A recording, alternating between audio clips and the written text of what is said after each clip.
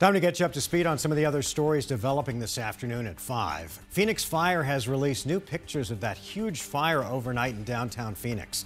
Firefighters said an apartment complex that was still under construction near Grant Street and 7th Avenue caught fire. About 200 firefighters responded. Flames burned the scaffolding and construction equipment and caused a power outage in the area. The cause of that fire is still under investigation. Traffic has been restricted for most of the day on I-17 North near Black Canyon City because of a brush fire. This one is called the Spring Fire. It's burned about 5 acres and is moving north. The right lanes of the freeway were closed while crews were battling the fire, but within the last few minutes, ADOT said the northbound lanes have reopened, but to expect slow going.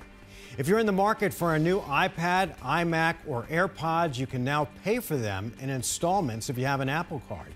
Bloomberg News is reporting that payments will be managed through the iPhone Wallet app and added to your monthly bill. Apple launched the card last August in partnership with Goldman Sachs. And now you're up to speed.